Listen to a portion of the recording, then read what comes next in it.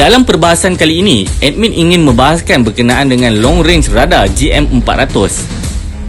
Untuk membina jalur peta udara yang diiktiraf ataupun RAP, tepat dan terkini boleh menjadi sangat mencabar.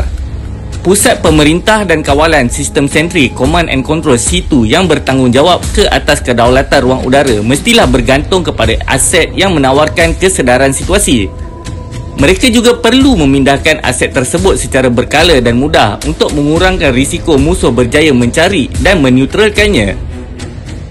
Radar pengawasan udara 3D yang ditentukan oleh perisian reka bentuk GM400 Thales-Raytheon System menyediakan pusat situ dengan kesedaran situasi yang mantap pada setiap saat. Dengan kemaskini 6 saat, kita juga mempunyai GM400 yang berkebolehan mengimbas keadaan ruang udara sehingga jarak 350 km jauhnya.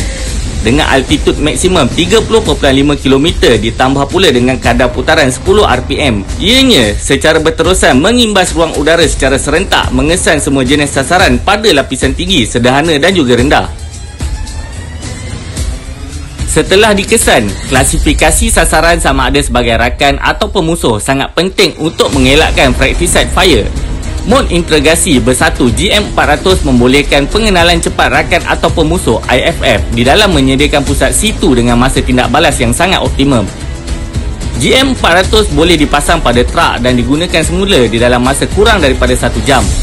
Pengendali radar juga dapat menggunakan umpan yang dipasang pada radar untuk memastikan potensi daya tertinggi untuk radar jarak jauh. Radar juga telah tersedia di dalam versi tetap bagi pengawasan berterusan terhadap ruang udara di wilayah geografi yang sangat spesifik. Algoritma inovatif menyediakan pengurangan kesan turbin angin yang terbaik. Oleh kerana prestasi GM400 tidak terpengaruh oleh turbin, wind farm dapat dipasang sekitarnya tanpa ada sebarang gangguan. Soalan lazim yang akan ditanya oleh rakyat Malaysia, adakah Malaysia mempunyai radar jenis ini? Jawapan admin sudah tentu jawapannya ya.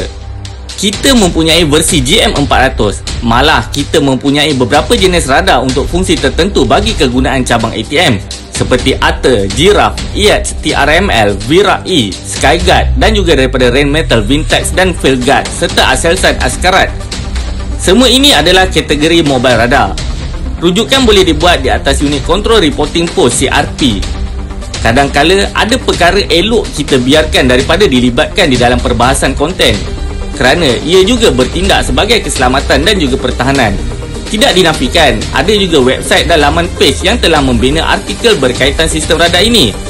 Tetapi bagi admin, biarlah ianya dibaca daripada segi surface sahaja.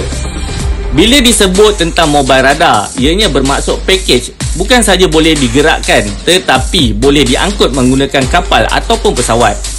Tambahan lagi, radar GM400 berfungsi menjangkaui 350 km dan boleh dioperasikan di dalam mod tertentu seperti National Airspace Surveillance Network. Sektor pengawasan udara kini telah selesai. Bilangan yang ada dilihat mampu memberi liputan penuh pengawasan udara di seluruh negara Malaysia, ditambah pula perolehan TPS 77 sebagai tambahan. Cuma, kita masih ketiadaan pesawat AWACS di dalam menjamin pengurusan keselamatan udara yang lebih cekap dan juga efisien. Kepada sahabat-sahabat yang mempunyai maklumat tambahan, boleh kongsikan pandangan anda di dalam ruangan komen yang disertakan di bawah.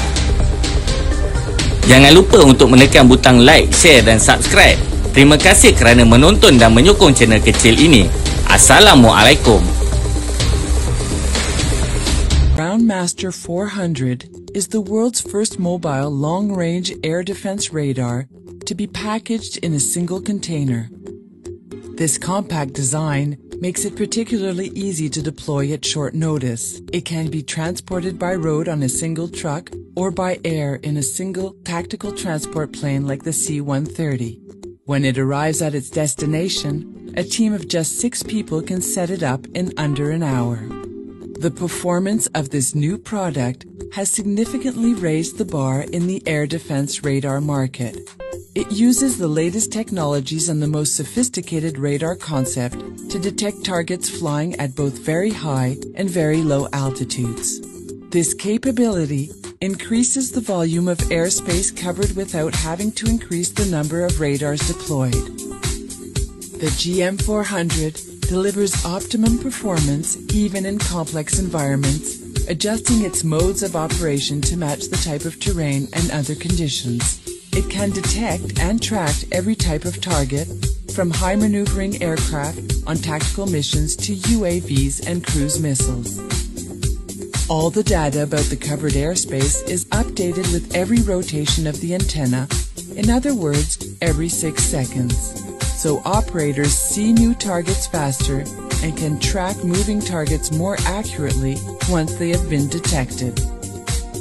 The GM400 provides a common air picture of exceptional quality and has all the features to cope with new threats as they emerge. The product was launched in 2008, and the GM400 has so far been selected by Canada, Estonia, Finland, France, Germany, Slovenia, and Malaysia.